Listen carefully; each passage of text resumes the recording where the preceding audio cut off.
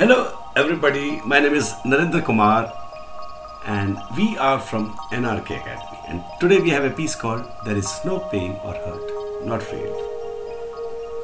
I see so many posts, talks on pain and hurt.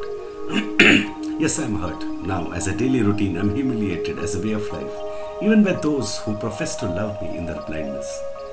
But I cannot get hurt. Deep within, not really. Why? Because I can see from where they come.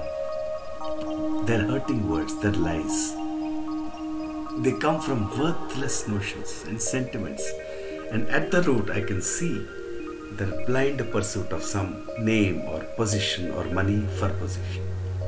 I laugh, I can see that. And the pettiness of it all. And I respect them enough not to feel sorry and speak my truth to an extent, and simply let them be, and usually stay away from them too.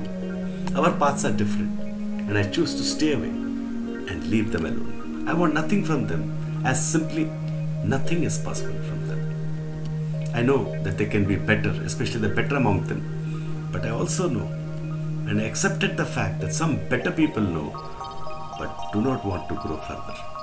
Something has stopped within them, from some need to conform,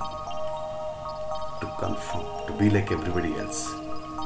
What can I do? I also meet my kind, and with them, the people who love to examine life, I get the opposite. Such simple, sweet love and such beauty of perception that I almost get into a feeling with them that life is heaven. Life remains heaven to me because of my general knowledge, a simple holistic grasp of history and science and lots of literature and art. There I find myself again and again and again. I know this word,